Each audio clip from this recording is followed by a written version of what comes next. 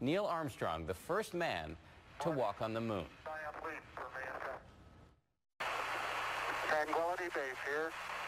The Eagle has landed.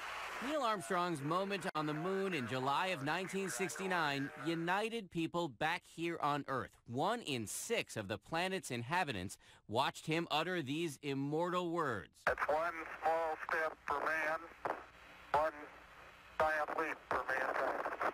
He was 38 years old that night, and he and his crewmate, Buzz Aldrin, spent well over 2 hours tromping through the lunar dust, taking pictures, collecting samples, and hoisting an American flag.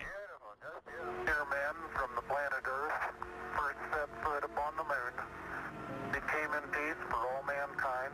Neil Armstrong was born in small-town Ohio, took his first plane ride at age 6, and was hooked. He got his pilot's license before his driver's license. He flew missions in Korea and then joined the space program.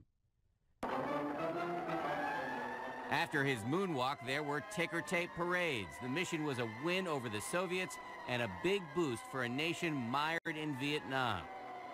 But Armstrong, a quiet man, a self-described nerd, quickly retreated to Ohio, where he taught college, lived on a farm, married twice, and had 2 children, and only rarely spoke publicly.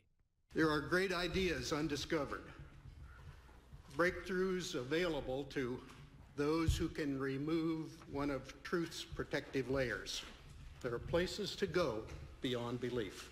His last interview was this past May with Australian TV. I thought we had a 90% chance of getting back safely to Earth on that flight, but only a 50-50 chance of making a successful landing on the first attempt. There's so many unknowns. Armstrong said his biggest disappointment about the moonwalk was that after it was over, he never once had a dream about it.